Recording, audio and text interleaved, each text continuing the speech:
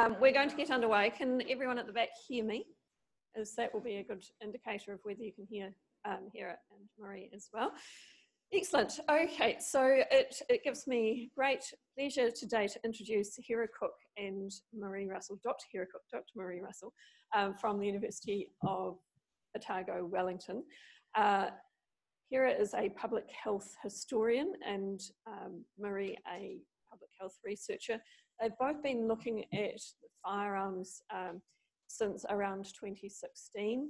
The work that they've done has included interviewing people who are involved with firearms, including firearms users, and also looking at a range of printed material. And they have a wide range of other research interests, but I will stick to the firearms for today.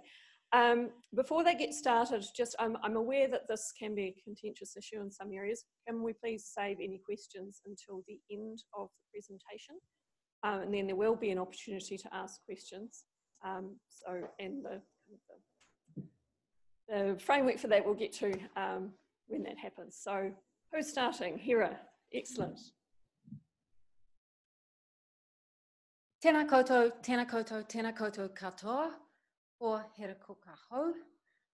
I'd like to welcome everybody along to this talk. I'd particularly like to welcome those who may come from groups that don't normally come along to our public health seminars. And I gave a talk on Tuesday to the Tararua Tramping Club, and we had some hunters turned up, and that really enabled us to have a very interesting discussion afterwards. So we really appreciate your presence online and in the room, as well as our Department of Public Health members. Okay, what I'm going to start with is getting this to work. No, not working. Oh, sorry. Okay, so I'm going to start with some definitions from the Arms Act 1983. So firearms are anything from which any kind of shot can be discharged by force of explosive. Air guns are any weapon which uses gas or compressed air to discharge a shot. Now, there's terms used in the Arms Act which are not defined in the schedule, and one of them is gun. Now, gun is used for weapons not defined above, and they use it where convenient, like gun show or gun cotton. It's a much older word, and it's used broadly in everyday language, and I will probably use it quite often. The word weapon in the 1983 Arms Act appears to use any item not otherwise defined that can be used to discharge a projectile. Again, that's a much older word. Now, what we find is that the word firearms and guns tend to be used interchangeably in international research. So these New Zealand definitions, sometimes it's quite hard to stick to them when we're also referring to international research. Okay, so Christchurch, New Zealand, 15th of March 2019. 51 people were killed. What has been achieved since this massacre? So, okay, on the 21st of March, there was a ban on all military-style semi-automatics of the kind used by the killer. On the 1st of April, the Arms Amendment Bill was introduced, and then there was a one-day hearing on the bill in the Finance and Expenditure Select Committee. 12th of April, the Prohibited Firearms, Magazines and Parts Amendment Act 2019 passed into law. That's nearly as fast as the process that took place in Australia, which I'll come to in a moment. And it's also been announced around the 20th of June that the gun buyback, in which all the arms that are now prohibited in their parts will be bought back by the government from those who have previously owned them legally. And that will take 6 months. Now, during that 6-month period, the government would also like to pass a second tranche of gun law reforms, and we'll describe what we know about that at the end of this talk. Okay, I'm just going to do a brief comparison of the Australian law that was passed after the Port Arthur massacre in Tasmania on the 28th to 29th of April 1996. There were 35 people killed and 23 wounded. Now, many of those people who were wounded in that massacre are still suffering severely, and that gives us some idea of what might be the long-term outcomes for those who survived the Christchurch massacre, and just how deadly these weapons can be. Okay, so in Australia, they agreed broad prohibitions on semi-automatics of all types. In New Zealand, we've only banned a limited range of semi-automatic firearms. In Australia, there were very limited exemptions, and they had to be justified at length. Now, in New Zealand, in the New Zealand legislation, there are a lot of exemptions. Licensed dealers, dock employees, and other people engaged in pest control, bona fide firearms collectors, bona fide museum directors and curators, bona fide theatre and film, television production companies. Now, we're not altogether convinced that we need that many exemptions.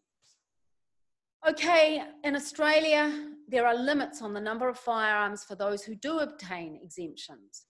In New Zealand, there's no limits on the number of firearms that an individual licensed firearms owner can possess. In Australia, licensed firearm owners are permitted ammunition only for firearms for which they are licensed. In New Zealand, there are no limits and no records of purchase of ammunition. Now, we recognise it will be inconvenient if limits are placed on ammunition, but not grossly so. Okay, so in Australia, children 10 years or under are not permitted to use firearms. In New Zealand, children of any age can use firearms if supervised by a licensed firearms owner. Okay, guns in New Zealand. Now, we've been asked quite often online and in person why we think, and the firearms users community has complained a great deal about the banning of firearms, which they see as unreasonable. We think that guns need to be limited because they have a lethal capacity to cause harm. They are portable, available, and relatively cheap. There is no other comparatively lethal means of causing death to others, that except for things like suicide bombs, which really have a far more limited potential for use. Okay, so New Zealand has the 17th highest number of firearms per civilian globally. Gun research has been limited by National Rifle Association of USA inspired restrictions in the USA. However, the existing research suggests that increase in the prevalence of guns is associated with increase in the prevalence of violent crime. The availability of firearms is strongly associated with increased suicide. And there's a lot of other associations which there hasn't been sufficient research for us to really establish them strongly, but there are, for example, clear indications that where guns are available, they play a role in family violence. Okay, in New Zealand, there were 867 deaths from 2000 to 2015. That was an average of 54 per year. And I think we should say that number has been declining. The suicides average 40 per year, and the homicides average 7 per year. The rest of them are things like hunting accidents. There's also injuries averaging 120 per year. Okay, so why do we want change in our gun culture? We think there's potential for further terrorism. We started this research, and particularly me, coming back from having lived overseas and having been in cities where there were a number of terrorist attacks. It seemed very clear that there were no safeguards in New Zealand against such events here. We have a very high rate of family violence.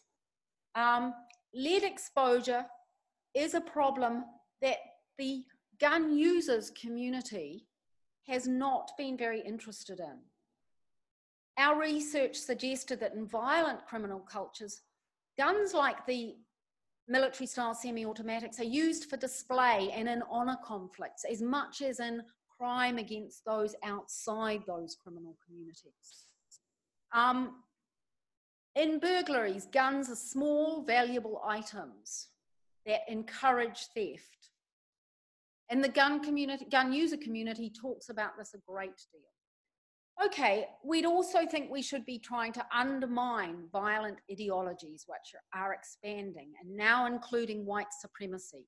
Has to be said, we didn't come across white supremacy in the course of our research. We certainly came across common and garden ordinary racism, but not developed ideologies. Okay, so, but beliefs current in New Zealand, when we think about the beliefs around guns current today in New Zealand, in our research, we found incorrect beliefs about a right to self-defense and a right to own guns, neither of which exist within New Zealand law. Okay, Paul Clark last week, the former chair of the Council of Licensed Firearm Owners and owner of New Zealand Ammunition, which supplies the police and the military in New Zealand, said on Radio New Zealand, if gun owners could not access the courts, the only alternative is revolution. When asked by the host, Lisa Owen, what he meant by revolution, Clark said, literally, what I just said, what have you got to lose? What other alternatives have you got in life? When Owen asked if he was talking about a physical, violent uprising, Clark said it was likely. Yes, it could happen. People are aggrieved. You've been screwed by a government for a crime you didn't commit. How do you think that makes you feel? Clark has now apologised. The Council of Licensed Firearm Owners has been warning their members for some time to be careful what they say on social media or in public. Well, we would ask, what are they being encouraged to feel and say in private? And I've got some examples from the Kiwi Gun Blog Facebook page here.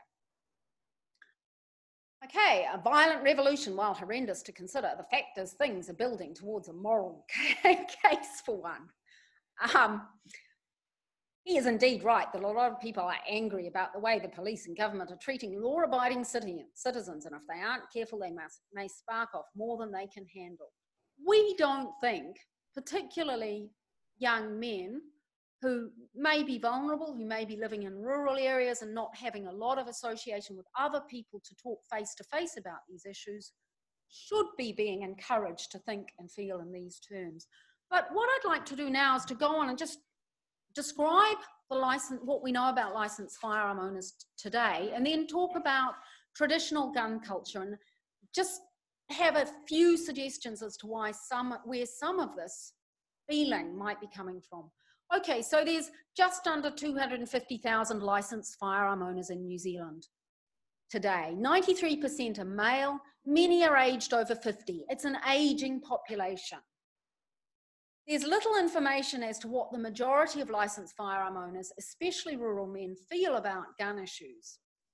There's no surveys, and meetings by, for example, the National MP Chris Bishop have largely gone through the gun club. So he did ask federated farmers, we think, as well.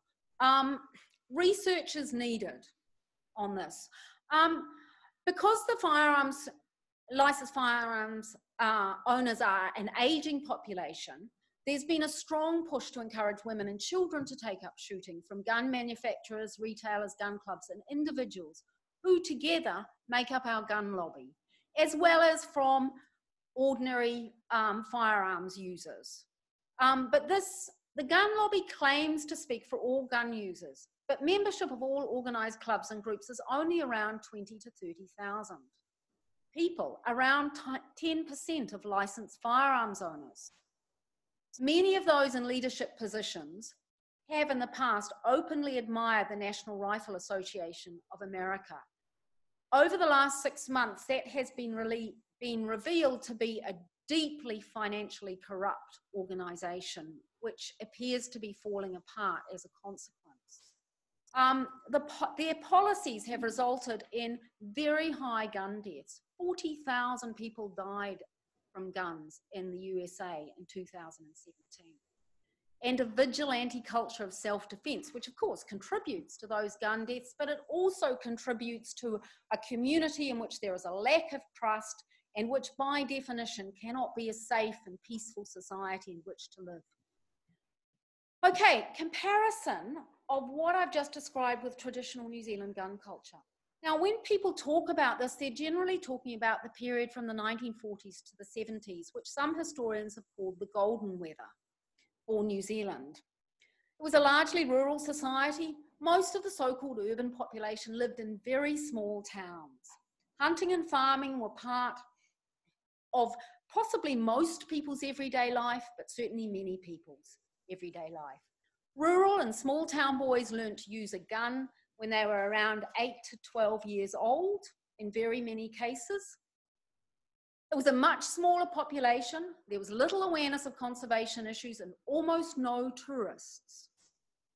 That meant that going into the bush was a much more relaxed environment, much wilder and less outside influences. People who didn't use guns were relaxed generally about having guns around. Guns were seen as a necessary tool for farmers and colours. Attempts at restricting hunting, traditional in the UK, such as game seasons, licenses and bag limits, had been dropped in the 1930s. So for hunters, the introduction of cars had also made getting to the bush and getting meat home practical. Refrigerators made keeping meat possible. There was very little regulation of butchering and selling meat, and a deer carcass could be sold for about a week's wages in the 1970s. And what I haven't said is when I talk about a week's wages, we're also talking about a society in which there was full employment, in which housing, thanks to government action over the previous decades, was much cheaper and of better quality than it had been 30 or 40 years previous to that, and certainly much cheaper than it is now. It was a society in which people were better off in terms of their quality of life. Okay, now what I'm going to do now, and what I'd like to, finish up by saying in relation to that is, I think when we look at the tension among the firearms users, the losses that they're responding to may be a lot wider than just those to do with guns. And we need to think about this in relation to our society as a whole. Now I'd like to hand over to Marie to talk about some specific public health issues. Kia ora koutou. Yes, I have a public health case study to talk about to you. In recent decades, we've seen the public health issues arising from deregulation and its consequences in a low-tax economy, and perhaps to a public health audience, the issue of leaky homes is a familiar example there. In the firearms area, there appears to have been underfunding of the police administration of firearms, and taxpayers, we found, have been actually covering the gap there, paying more than half, sometimes a lot more than half, of the costs of firearms licensing and administration. So in an era when user pays was the catchword, in fact, it didn't really apply to firearms owners. At the same time, there appears to have been little or inadequate regulation of a particular health and environmental hazard, and an undesirable response to it from the firearms community, and Hera's already mentioned this. I'm talking about lead exposure and the response to it. So our colleague, Dr. Deborah Reed from Massey University in the Environmental Health Indicators unit there has been helping with this. She's pointed out that lead exposure among firearms users is under-assessed and under-reported. Blood lead levels over 0.48 micromoles per litre is a notifiable condition. So we do have data. The numbers are small, but the data show that the two largest groups affected are house painters, first of all, house renovators dealing with lead paint. And then the second largest group, not far behind, is recreational shooters, and almost all of them from indoor firing ranges. There are two pathways in lead exposure from firearms. Although through the first one through lead-based ammunition, and there is also lead in the primer that sets off the explosion in the barrel when you fire a firearm. So lead dust, fumes, and small particles can be inhaled or ingested, and even someone handling your clothes that you wore at the range. Someone doing the laundry could be affected. People clearing out the bullet stops at ranges need special training and really heavy-duty protective clothing. And there's increasing evidence from research about ingestion of small lead particles, often microscopic particles, from meat that's been shot. And the average number of particles found in a deer carcass being 356 particles, I believe. A number of them microscopic, you can't see them. You don't know you're ingesting it. The only New Zealand study that I've seen testing shooters was by Peter George and his colleagues in 1993. They tested small bore rifle shooters before and after their busy shooting season, and there were concerning results. Other animals than humans can be affected too. There were 100 cows on a firing range down south somewhere who died a few years ago from ingesting lead, and sheep have also been affected from browsing on contaminated land. The Fish and Game Council, I want to talk about ducks. The Fish and Game Council of New Zealand issues licenses for duck hunters, and they have in recent years banned the use of lead projectiles over waterways, and there will be a complete ban on lead shot for waterfowl from 2020. What was happening is the ducks, when they're dabbling along and going down uptails all, were ingesting pieces of lead, which they mistook for grit, which, as you know, birds need for their digestion.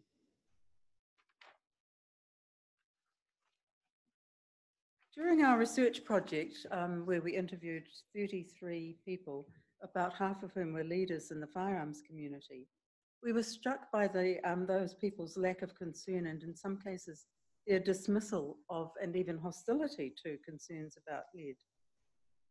Some said that ventilation at indoor firing ranges, if it was done properly, there would be no problems, and along with very careful hand washing after you've been shooting. Some of them referred us to this person, Dr. Neil Hayes of Carterton, whose long article about lead is available online. He claims that the anti-lead shot discourse, this is just some excerpts from his article.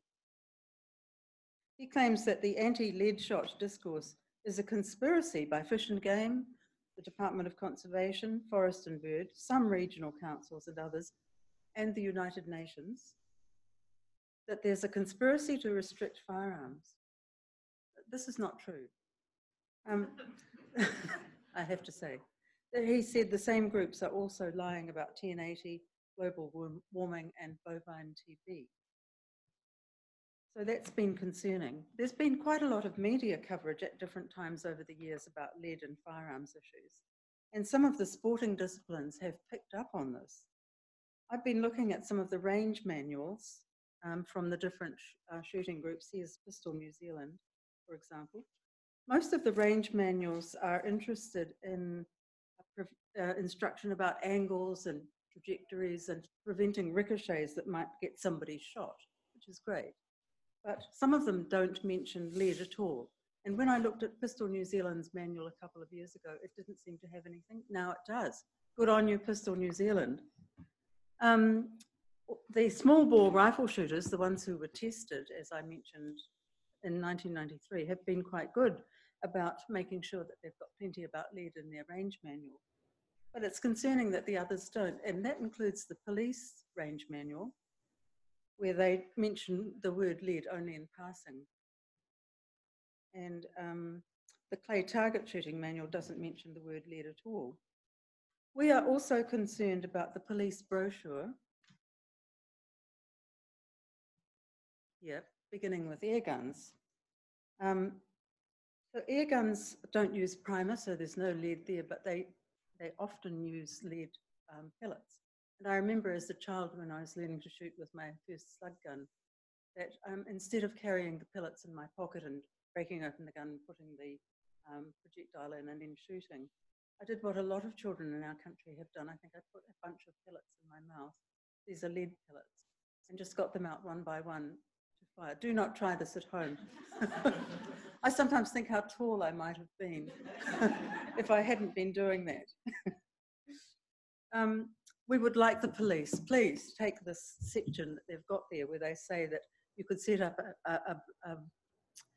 a range in your backyard or basement. We do advise against setting up any kind of range in your basement because of the enclosed space and what can happen with lead there. So I was wondering who is in charge of firing ranges. It's not all that clear. What I did was I sent out an official information request recently to all councils and territorial authorities, asking about how many kinds of ranges they had of different types in their areas, what measures they have in place for assessing lead exposure to humans and lead contamination of the environment, of the soil, and potentially runoff into waterways. So the results have been intriguing. I'm still waiting on a few results, so I don't have final numbers there.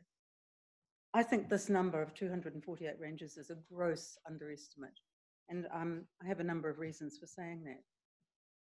Many of the councils responded that it's not their responsibility to keep a register of firing ranges and that they don't know how many ranges they've got.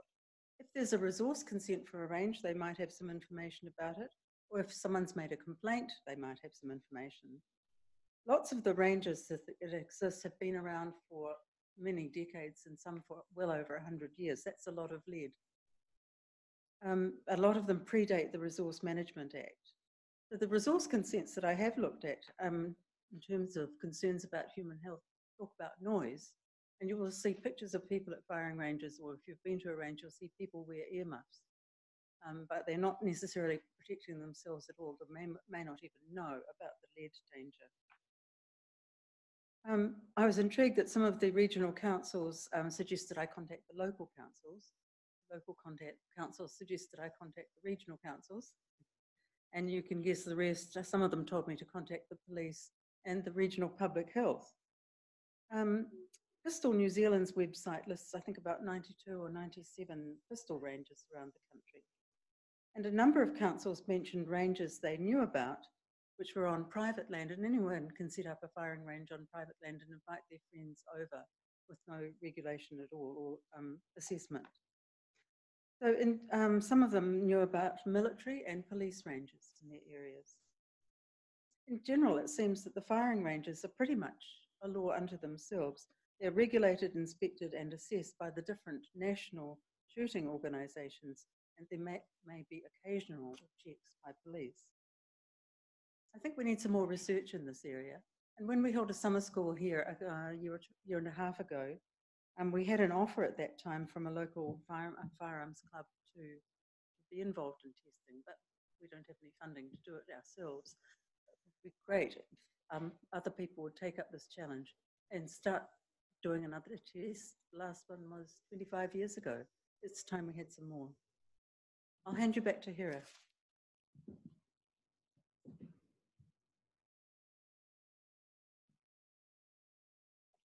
Okay, there's other issues. These include the open arming of frontline police. Many firearms users also feel that they don't want the open arming of frontline police. The research suggests it does not make the public safer and it does not make the frontline police safer. So that's something that we're quite strongly opposed to. We don't think it will contribute to a safer and more peaceful New Zealand. We think there should be age limits on children using guns. We don't think preschool and primary school aged kids should be using guns. There's toy guns. Now, toy guns are actually manufacturers, licensed by manufacturers to, sorry, start that sentence again. Manufacturers license replicas of real guns. In the United States, over 300 people have been killed by the police when they've been holding these replica guns because it is not possible to distinguish them from the real gun until you are very close to them, and I'm talking a couple of feet. Foreign hunters. We've got very little oversight of foreign hunters. They come and they present whatever license they have from their home country.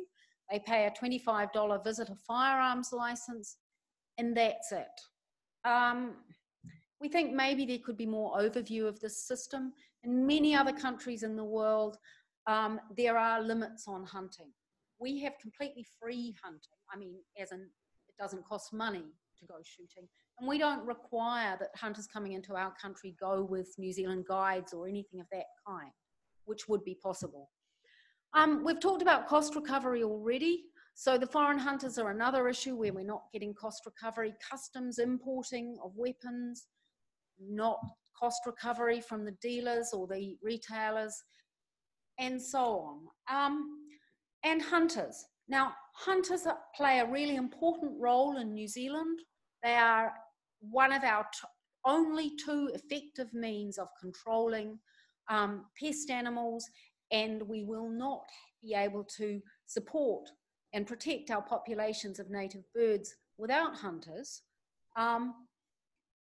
However, at the moment, sometimes it's unclear whether hunters are protecting or undermining the bush, and whether, in fact, for some hunters, their main object is to increase pest animal populations, and that there's a lot of opposition in that community to the Department of Conservation. This doesn't make for a good relationship with other people using the bush. It increases this kind of hostile rhetoric that I gave you examples of earlier.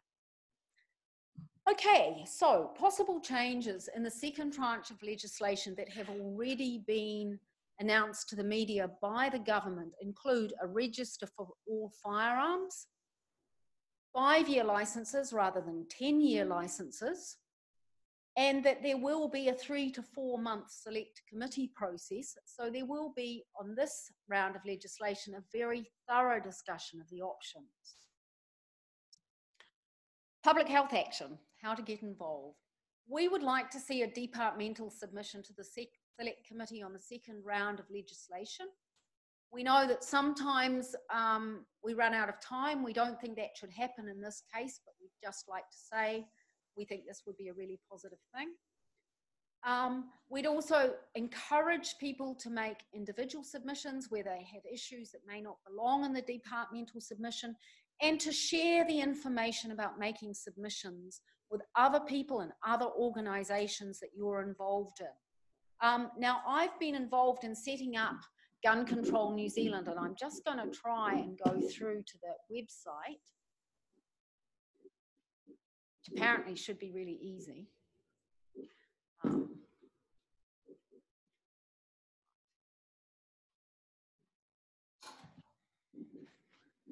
Can you have a go, Brodie?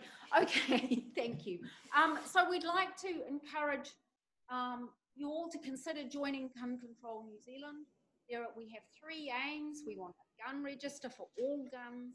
We believe, based on the example of other countries around the world, that this will contribute to effective policing, that it will contribute to tracing guns after burglaries. And the intention is that this should be a role system, so that the burden on gun users won't be too substantial. Sorry, Zoom things in the way.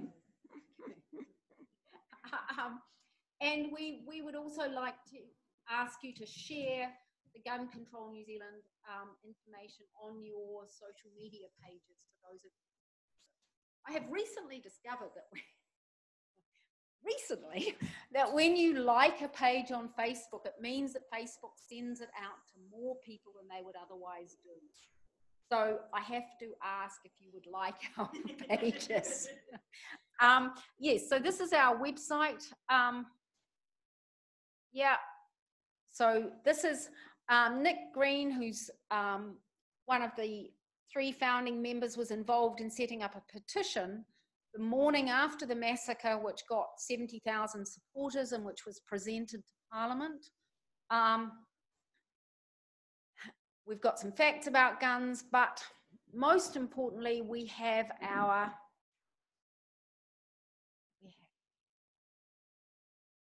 mission, and we have our key legislative aims. So we want the mandatory gun register, which I mentioned. We want to include a record of all ammunition sales in that. We want them to be tied to the firearm license owner. We'd like to see a strengthening of the ban on all semi-automatic weapons. In other words, a rethinking of some of those exemptions. Now, that may not happen in the second round of legislation, but we see this as a long-term process. And what we're hoping to do is establish a strong voice for those who support gun control in New Zealand. There has been no organisation supporting gun control since the 1990s, when those who were doing that were harassed so severely they gave up. And Philip Alpers went to Sydney, where he set up a wonderful website called gunpolicy.org. And the third thing we would like to do is to shorten the registration period for licensed firearm owners to 3 years. Now, it looks as if the government is saying 5 years. We're going to accept that. We think what the government is doing is wonderful. It is a real achievement when you look at the history over the last 30 years of attempts at gun control. And on that note, I'd like to end, and I'd like to say we'd really welcome questions.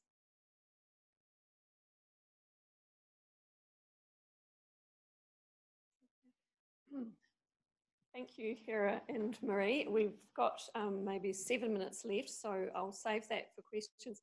So as usual with our public health seminars, if you could start with your question by giving your name and the organisation that you're from.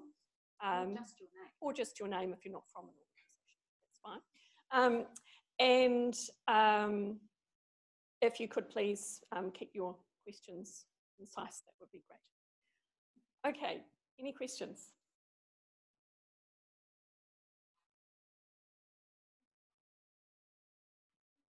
Everything's been answered. Just, I'm Hilary Stace. I just wanted a bit more clarification about why lead is so bad. I know a little bit, but can you just give a bit more detail about lead? Thank you. Lead has been around for a very long time. Apparently, if you ingest, I'm not a clinician, so this is a layperson's answer. I believe if you ingest lead and above a certain level, you start to have a long-term effect on you. Women and children are particularly at risk because children's bodies are still developing and they are likely to suffer neurological damage, including loss of intellectual capability. So in other words, it affects their IQ. Women of childbearing age need to be careful about lead because it crosses the placenta and the developing fetus can be affected. Adults exposed to lead can experience negative effects on all the organs of the body, you know, the kidneys, the cardiovascular system, and the neurological system. There may be very few or no symptoms when you get lead poisoning, and that's why you need to do some testing to establish that. But as I understand it, lead in the blood has a half-life of 30 days. So if you're shooting in May and you don't get tested to October, it may not show up. It's being stored in your bones and teeth and may be released later again into the bloodstream. But if you test within that 30-day period, you may show it up then and know that you need to stop that exposure. Am I right, clinicians in the room? Thank you. I see you nodding. No safe lower upper limit of lead. So we have levels that we say it's safe, but actually the harms occur well below them. Yeah, and that's not just us, that's the World Health Organization.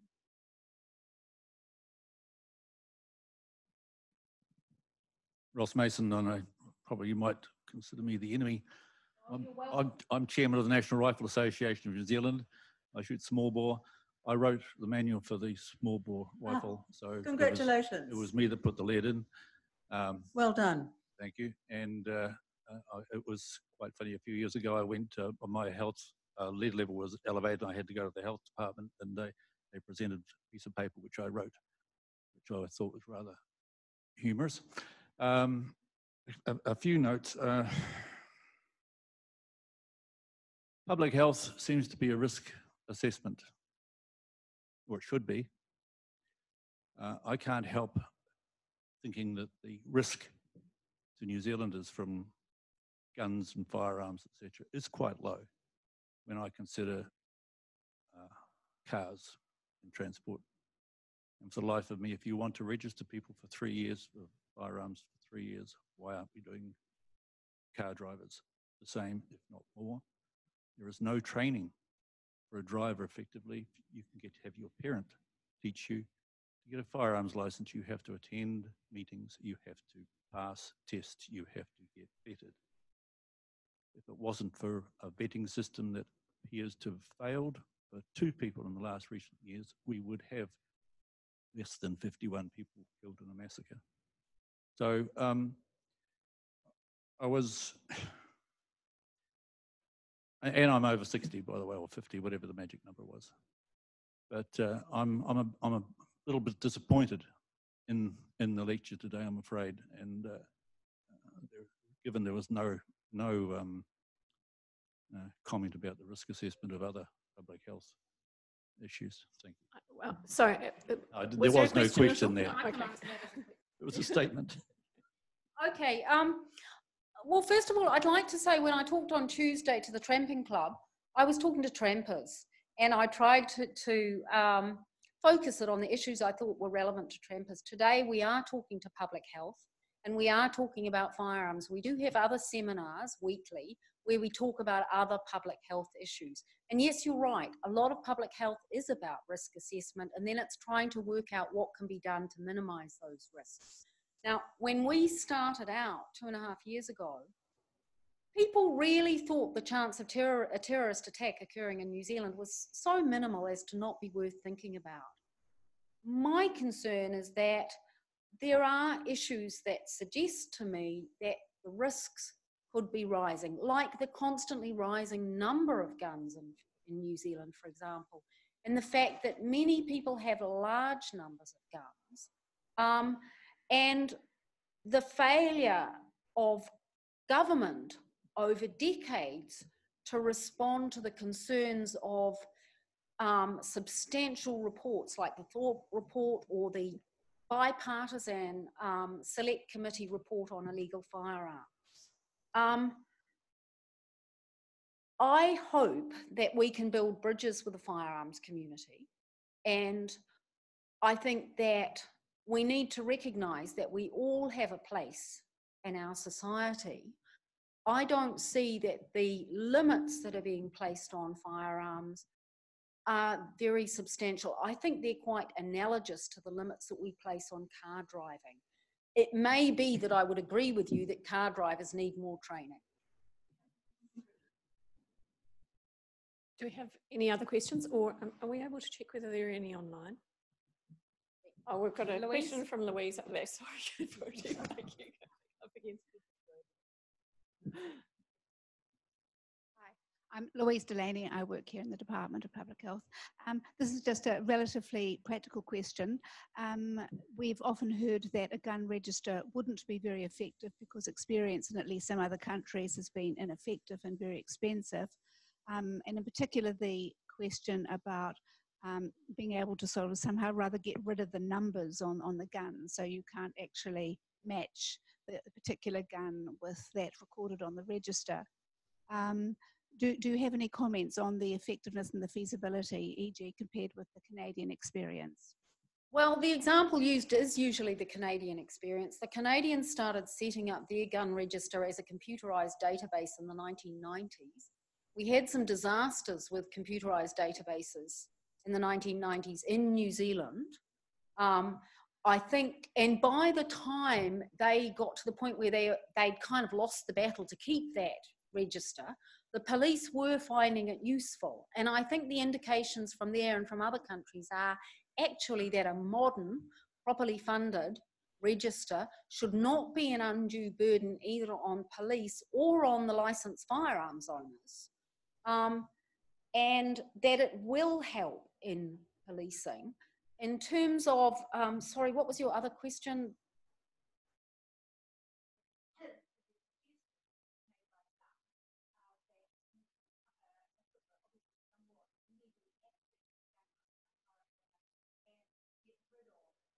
Oh, well, look, it seems that that is a lot more difficult than it's being suggested as. I have to say, I've been reading the American media reports and American research from an organisation called The Trace, which follows a lot of crime reports.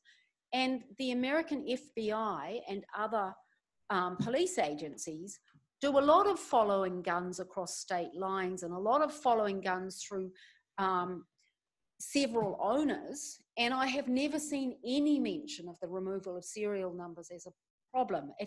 In fact, it has been suggested that it's a lot more difficult than simply scrubbing something off, that the serial number may still be retrievable when that's been done, and that also what is very clear is that while actual use of guns in America is very poorly regulated, the manufacture of guns in America has been very strongly regulated. Every part has some kind of serial number. Every part has a document trail.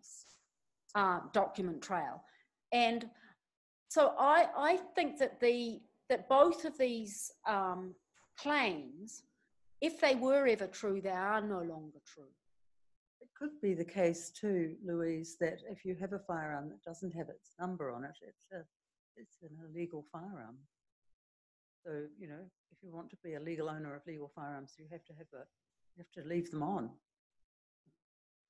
We have some online questions. How yes. many are there? Just one. Just one, okay. Cecil asked, what is your view on semi-automatic pistols?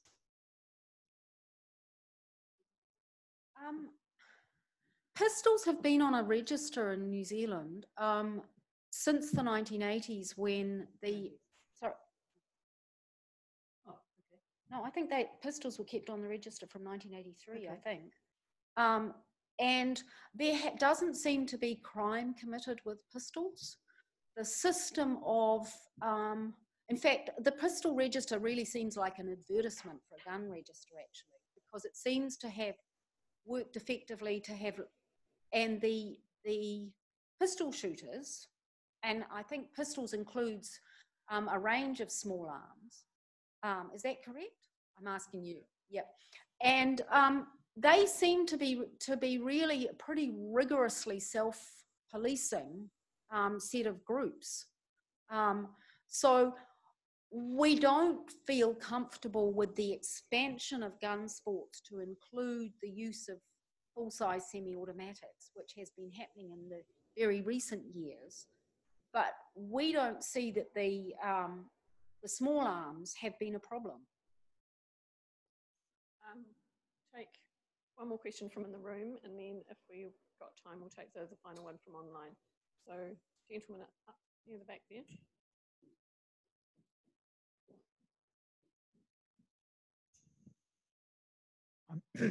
I'm David Harding, a parish minister in Newtown. I'm appalled that there are 248,000 licensed firearm owners.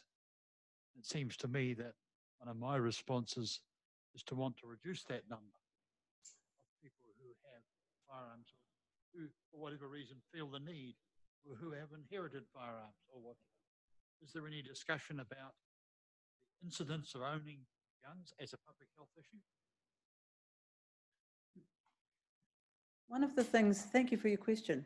One of the things we haven't really talked about today is the suicide issue. As you may have seen, and I see a member of the advisory group to the National Suicide.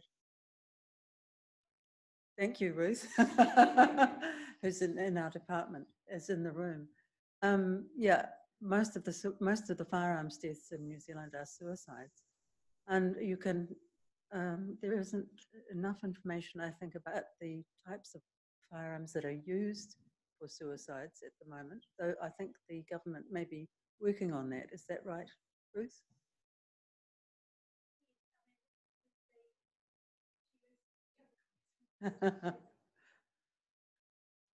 In terms of what's recorded now, yes. So in the generally available statistics on gun deaths and gun injuries, there's really only two categories of firearms that they measure or that they report, which tells you very little about the broader range of guns being used. So there's, I think, remember whether it's some handgun and anything else is kind of the extent of it, which, yeah. But in Australia, I think the data showed that people are more likely to use their common or garden 22 for suicide.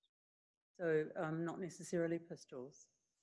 So that is a concerning use of firearms. And I think the tragedy of firearms suicide is something that can be prevented. The data show that people who have ready access to firearms are more likely to use the firearm for suicide than other methods. So there's a clear link between having it there available and knowing how to use it and using it for suicide. So yes, sir, it would be good to see fewer guns in our country.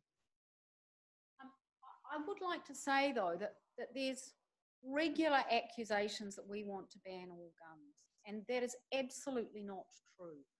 From the start of this research, we started with discussions about hunting. I'm a tramper myself and talk to hunters when I go tramping, and I value the contribution that hunters make to the bush. I hope that we can resolve the conflicts that are occurring in relation to DOC and 1080 and so on, and get back to a more relaxed relationship amongst different groups. We don't have any alternative ways of limiting our pest populations. Genetic means are not going to save us, just in case you're wondering. So I guess I have to say that there's only about 6% of the population who are firearms owners. I think rather than decreasing that number, it would be like, I would agree that I think we would be better off with fewer guns per person. I do not understand what some of the firearms owners need so many guns for. And I'll just finish up with the last question from online. So Clive was asking, you kind of touched on it, do you think tighter legislation around guns will contribute to a reduction in suicide? Gosh, if only we knew. But the evidence seems to be that yes. And it's because what Hera said at the beginning, that firearms are so immediately lethal. You don't have a chance to think, oh, as you get to take the pills, maybe I'll stop taking the pills. Or as you get the rope out, someone comes in and finds you. So it's because they're so immediately fatal that firearm suicide is so terrifying, really. Well, we'll wind up there. Thank you very much, Marie and Hera. We've had some great discussion at the end there and some good questions from online. Thank you all for attending. Thank you.